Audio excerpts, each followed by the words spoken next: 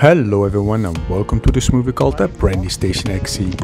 It's winter and we have John Dorrance launching from the Woodstock Tower launch on his Vice Scala, a two-liner wing. The air high up is very cold, but we will get to those clouds far away.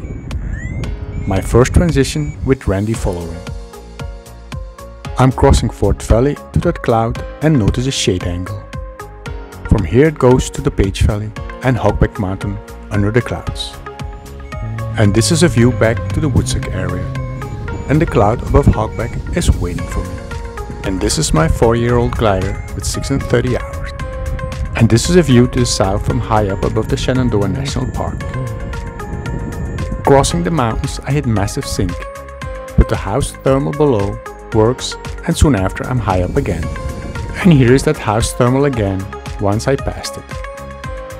I dive in the blue flatlands searching for thermals marked by clouds.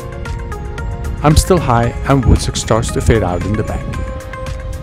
It's getting late, marked also by the shade angle of the clouds. As the sun gets lower, so do I.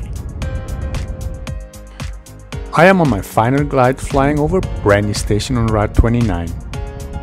The air is very floaty and I glide to 65 km distance from start in 2 hours 45 minutes. And I was lucky because in 3 rides I got back to my car in Manassas. And thanks to Wayne, Albert and TC for giving me the rides today. And this is my track in red from the left to the right. Randy and John are marked as well and they team flew to 46 km from the start. What a nice XC winter day to start the new year. Thanks for watching this TomC paragliding video.